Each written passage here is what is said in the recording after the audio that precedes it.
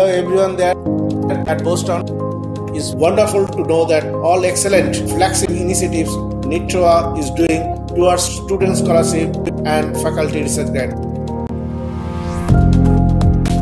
And of course, working on Vision 2025. We look forward to get your continued support and welcome you to visit NITR whenever you get a chance.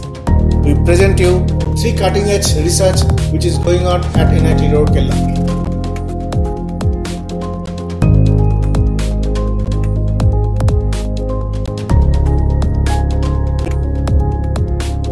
We are researching on fiber reinforced polymer, that is FRP composite, for last few decades here at NIT Rourkela. We are addressing few of the long pending issues with this material to make it a more smarter, more sustainable, more durable material as a structural material in any service condition. I am happy to let you know for the last few years I am serving as a technical advisor to Tata Steel for its new vertical business.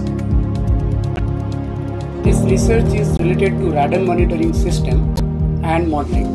Actually, we are measuring the radon concentration through an equipment that is geostation. This geostation actually installed on the ground and that is connected to our lab through pipe, and then we are measuring the radon concentration.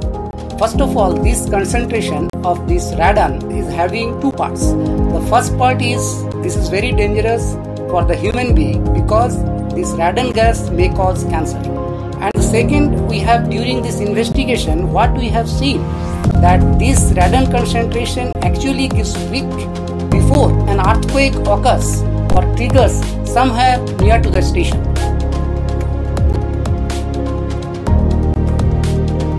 We at the Gene Manipulation Laboratory in the Department of Biotechnology and Medical Engineering works on the production of therapeutic proteins using transgenic animals.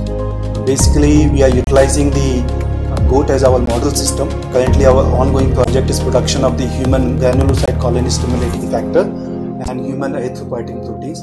We are producing these 2 proteins using the goat testicular stem cells. So currently, these drugs are produced in bacteria, and the cost of drug, for example, in a human granulocyte colony stimulating factor is approximately 27,000 Indian rupees per dose.